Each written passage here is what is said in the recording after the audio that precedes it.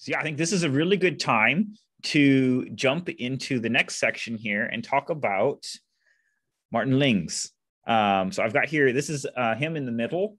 This is taken, I think, the year before he died. You have Sheikh Hamza Yusuf there on the right. And then I cannot remember the brother who's on the left.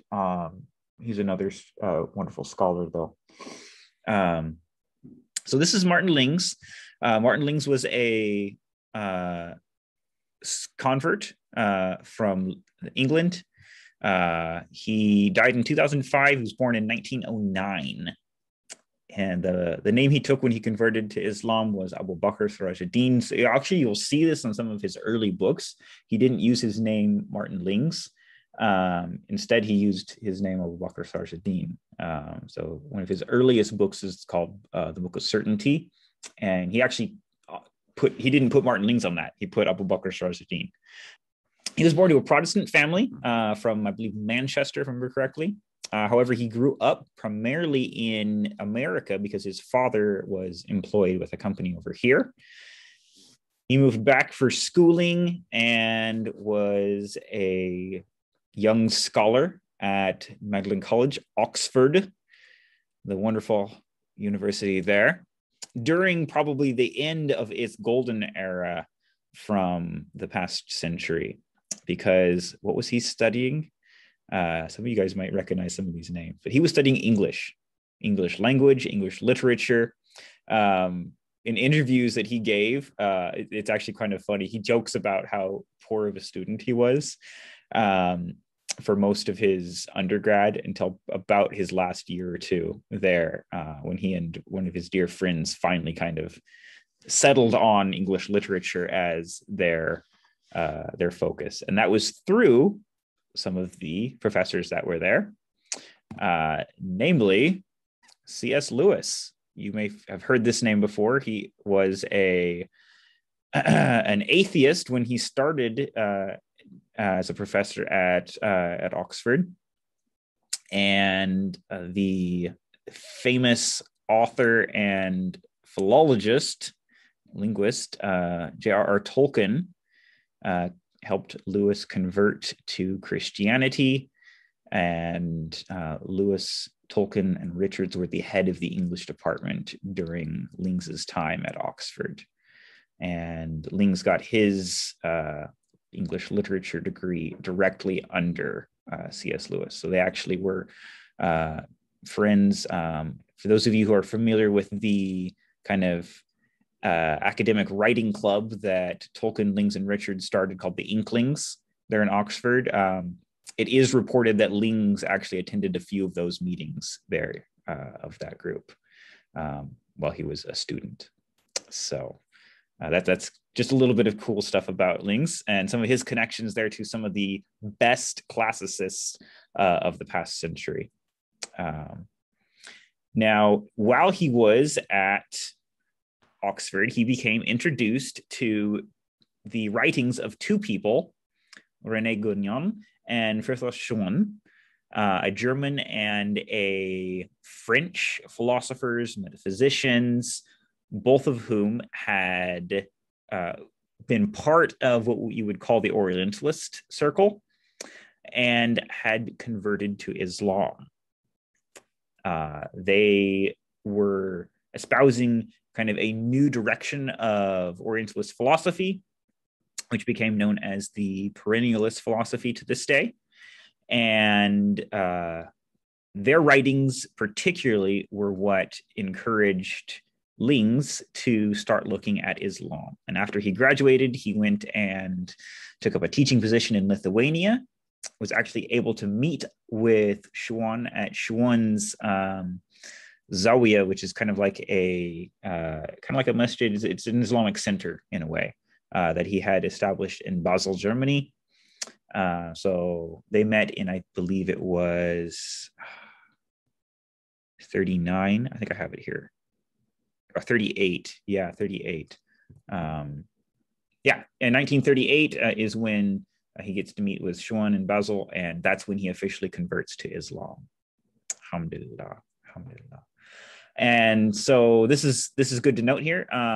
so Rene Guignon and for the Shuan, they were both students of Sheikh Ahmed Al-Alawi, who was an Algerian sheikh and scholar.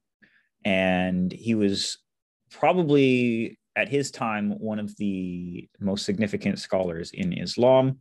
Although he was not necessarily well known, he was probably more well known to the French, since Algeria at the time was a French colony. And that was particularly how Guignon and Schuon were introduced to him, through their circles there. So after his conversion, Lings is instructed by Schuon to go and meet with Guignon in Cairo, which is where he was studying with other followers of Sheikh Alawi. Alawi had passed away at this point, and the majority of his students were in Cairo, along with other scholars. You know, Cairo is and has been for a very, very long time a center of Islamic knowledge.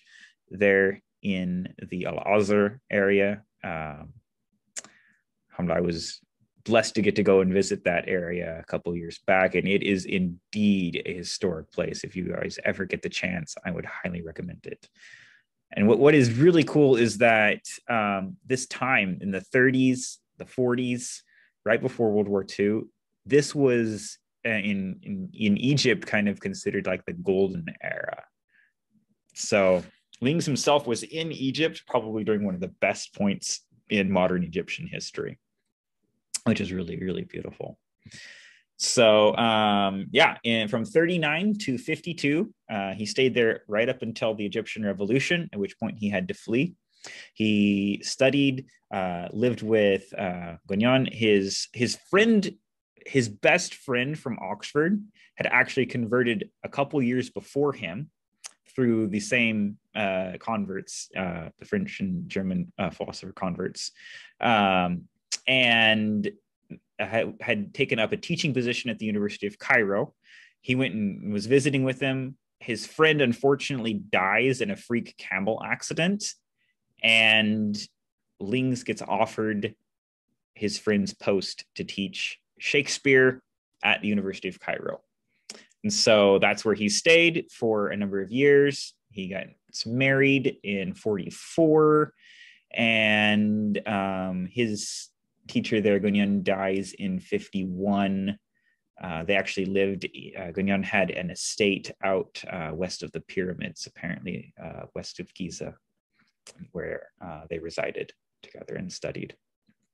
And Guignon had benefited. He had migrated, I think, had been living there since like the late 20s, I believe, if I remember correctly. And he had gotten to meet and study with so many different scholars. The list was just huge that I was able to find. And anyhow, the knowledge that these guys had is really, really cool. So alhamdulillah, we're benefited to be that Lings was able to connect with these people at the time that he did. Alhamdulillah.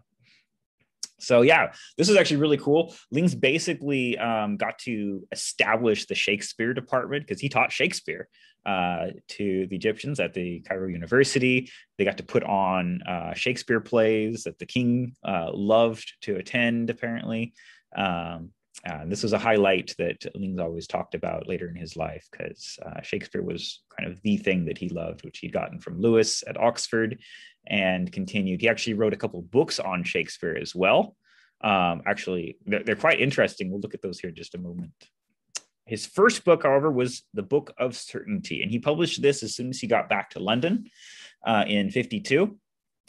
And The Book of Certainty is a book basically on Islamic creed. I haven't actually finished reading it, but this is a really cool book because in 76, I believe it was, in 76, a young Mark Hansen picks up this book in California, and a year later, due to his interest piqued from reading this book, converts to Islam and becomes whom is today Sheikh Hamza Yusuf.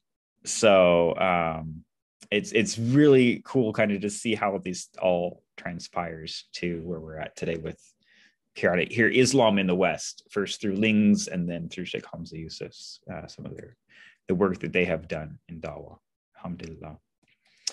So this was the first book he published, and immediately upon arriving back in London, he starts studying for his doctorate at SOAS University of London. And this is the big university in London on Oriental science, Oriental and Asiatic studies, I think. It's the big place there in London. I forget the exact what the acronym stands for. He's there for about 6 years working on his PhD in Arabic, graduates in 1959, and then starts working at the British Museum. The doctorate he did was actually on Sheikh Alawi, later gets published as the book titled The Sufi Saint of the 20th Century in 1993. This is a really cool book. I actually have a copy of it right here. So if you're looking a little bit more into a lot of the depth of the spiritual tradition, Sufism, Tasawwuf, this is another science like Sirah in Islam and other of the Islamic sciences. This one's particularly related to what we may be familiar with from like the Hadith Jabril, talking about the three aspects of the religion: Islam, Imam, and Ihsan. This science is particularly related to this aspect of Ihsan and how we're able to develop excellence within ourselves, spiritual excellence. So this is a very good book on that topic, very detailed. The publication version is kind of a softened version, but it's a full-on doctoral thesis, which is really cool to read if that's something you're interested in as an academic. So he goes on and starts working at the British Museum and the British Library as well, becoming the keeper of Oriental books and manuscripts. And some of you may know from history, the British Empire had, in World War I, conquered a vast majority of the Muslim world, the Ottoman Empire, and in that had collected quite a lot of Arabic texts.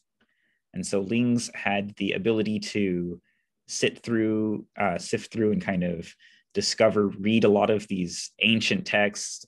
He later goes and publishes 2 books on Arabic calligraphy and some of the beautiful ornamenting of writing. If any of you have studied or looked at calligraphy, there's absolute wonders in the Arabic language, just of the artistry that goes into writing and just the beauty that people have put throughout time into making beautiful copies of the Quran, of books of Sirah, Tafsir, Hadith, all sorts of beautiful books. In 1983 is when his book, the one that we're studying, Muhammad, his life based on his earliest sources, gets published. And within just a couple of years, it becomes a classic. Like I mentioned earlier, there were awards that were given in Egypt and in Pakistan for the dawah that he basically was able to do by writing this book and translating Ibn Hisham basically into the English language. And he was then able to get a lot of students in both Cairo and in Pakistan, and he traveled back and forth between those countries quite a lot in his later years. 2 of the Shakespeare books that he wrote later, he also taught and lectured quite a lot up until his last years. In fact, I think it was like 2 weeks before he died, he was at the Globe giving a lecture on Shakespeare. So 2 of the books are Sacred Art of Shakespeare and The Secret of Shakespeare. These are primarily on how to read spirituality of Shakespeare in a lot of his plays. It's a very, very cool thing. I've read portions of both of them, and they're really neat, really good books. I think definitely if you are a Muslim looking into the arts, whether that's through theater, acting, music, anything, these books I think would probably be required as a Muslim to read. And then he continued publishing. He was very prolific in the latter years of his life. 11th Hour is a book that he wrote and published in 2002 on his thoughts about the past century and looking forward into the future, and where we were at in terms of probably, a lot of people talk about the end of the world coming up, and the return of the Mahdi, Jesus coming back, and things like that. And so this is a book that he wrote kind of about that. One of the important, and I think probably the biggest highlight from this book, I just wanted to share with everyone, is that the main significant thing that he recognized was that when he was growing up as a child, religion was a commonplace practice for everyone in society. And that by 2002, at the time he's writing this book, it's hardly something ever discussed in culture. And this was I think his main highlight is that we need to get back to prayer. Whatever religion you're from, whether that's Jew, Muslim, Christian, Hindu, Buddhist, whatever, we need to get back to making religion an integral part of our societies. So that's kind of his main highlight, if I remember correctly, from this book. It was the main thing that I drew from it, and others have referenced. And then the last book, this was actually published posthumously. He had just submitted, I think, the final copy to his publisher right before he passed away. Sheikh Hamza talks about having received news of Lings's passing, and then receiving his copy in the mail the next day with a request from Lings to write a kind of a foreword to the book or something like that.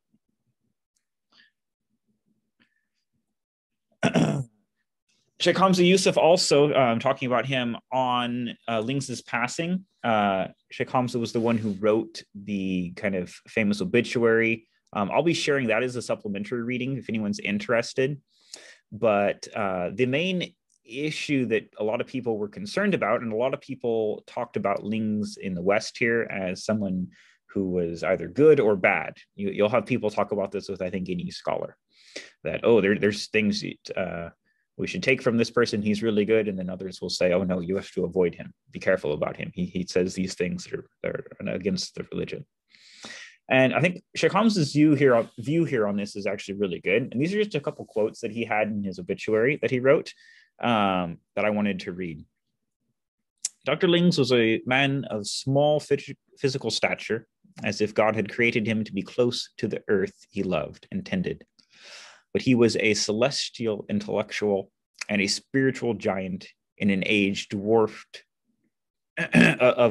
terrestrial aspirations and endeavors.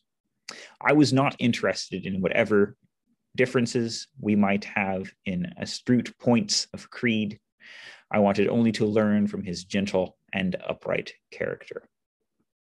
And then at another point in the obituary, he writes, both Habib Ali and I felt that while Dr. Lings's view on perennialism was not mainstream, it was not a complete rejection of the classical Islamic position, which holds that previous religious dispensations were abrogated by the final message of the Prophet Muhammad, peace be upon him. And certainly his own conversion to Islam indicated this. So the main criticism that you will find of Lings is the perennialist philosophy that he tends to espouse, and is definitely present in his writings. And the main part of this is that Lings's view on other religions was that Allah subhanahu wa ta'ala, in his wisdom, saw that these religions were supposed to exist today because there was still some benefit in them that could be derived. And this could simply just be as much as that they point to Islam and they point to the Prophet, ultimately. Allahu Alam. And I think this was ultimately what Lings and Hamza, Sheikh Hamza, were pointing to in their disagreement on this topic. Sheikh Hamza obviously took the traditional perspective that all other religions have been abrogated, and Islam is the last and ultimate message. Lings was a little bit more open on that, saying that the other religions have points that can point towards the truth. There are some Christians, Jews, perhaps Hindus, Buddhists that may be rightly guided and may well indeed attain salvation through their prophets of those religions. But the important thing here is that because Sheikh Hamza and Martin Lings actually did get to talk about these in person at one point. And although they had a discussion and disagreed on their perspectives, they were true Muslims and scholars and recognized that, look, we don't have to anathematize each other for our disagreement on this, because this is as Hamza Yusuf points out here, this is an abstruse point of creed.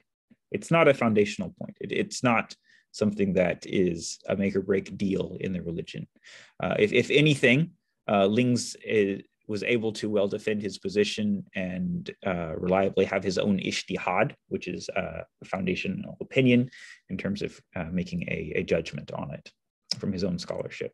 Another point, I think Hamza Yusuf mentions how he didn't even want to really discuss it because of his youth and Lings's age, and the fact that he was a senior, and that all Sheikh Hamza wanted to do was learn from just being in his presence. So just some of the respect that the scholars have among themselves. I think this is something that honestly we should look at in our day and age when we're talking with others, whether that is others of another religion or others of our own religion who may differ slightly with us in minor points of creed. That ultimately, and particularly here in our book that we are reading on the life of the Prophet, the important matters are those that are well agreed upon, and all of us ultimately do agree upon. We all agree upon Allah, the oneness of Allah. We all agree upon the Prophet being the last and final messenger. We all agree that the Quran is the word of Allah, the message from Allah that it was revealed. We believe in the book, and we all believe in the angels, in the unseen realm, angels and jinn. And we also all believe in the final last day of judgment. And these are the most important things. And if there are other matters that we can have in our own personal lives that we tend to think about, then that is fine, and that can be up to us. But ultimately, the religion is very simple and does not need to be too complex. And I think it's a beautiful thing that amongst the scholars, we have an example here between these two people of how to professionally agree to disagree on a topic. One final last thing I want to do before I open up to any questions on this aspect is share with you guys here. This is an example of isnad. So this is Lings's isnad here for his own scholarship that he learned. This is tracing directly to back to the Prophet sallallahu alaihi wasallam there at the very top. And as you can see, this goes down through a whole bunch of different people. There's some common names here you might recognize. There's Ali, the companion, the nephew of the Prophet. There's Abu Bakr. You've got Anas bin Malik. You've got Salman al-Farsi. You've got the grandchildren of the Prophet through kind of the whole lineage there on one side. You've got other people in here. You've got Jafar as-Sadiq. This is 5 generations down, if I remember right. Very important descendant of the Prophet and scholar in the religion. You've got other figures like Abu Qasim al-Junaid, Abu Qadr Jilani, Abu Hassan al-Shadili. There's quite a lot of people in here, and then of course down at the very end of it is the Algerian scholar Ahmed Ibn Mustafa al-Alawi, whom was able to convert both Shuan and Gunyan, and then subsequently Lings becoming a convert as well through them, and then ultimately also Sheikh Hamza, also part of this is not to a degree. Although one person, as you can kind of see here, what's beautiful, like if you just look at kind of here where it breaks down in the middle, you've got Abul Hassan al-Shadili. He was an Egyptian scholar, very important scholar in Egyptian history, Islamic history, and he's got all of these different chains going back in multiple different directions. So as scholars, the more kind of chains, more isnads that you can collect amongst yourself, the stronger it is that you are as a scholar. And this is just an example of one of those. And some scholars have more. This is at least one that was shared. This actually comes from the back of the thesis that Dr. Lings wrote here on Sheikh Alawi. So just wanted to share that with you guys. So you kind of have an example of what isnads actually are.